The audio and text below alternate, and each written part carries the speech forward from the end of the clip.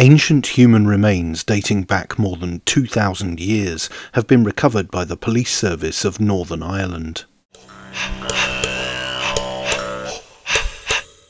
The find initially sparked concerns the body was more recent, but archaeologists quickly determined the true age of the remains that were found at Ballachy Peatland in County Londonderry in October. It is thought the subject was a teenage boy. The PSNI said it is a unique archaeological discovery for Northern Ireland.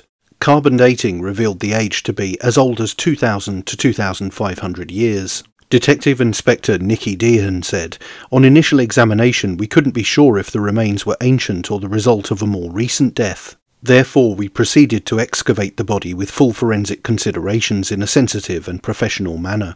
This approach also ensures that any DNA evidence could be secured for any potential criminal investigation.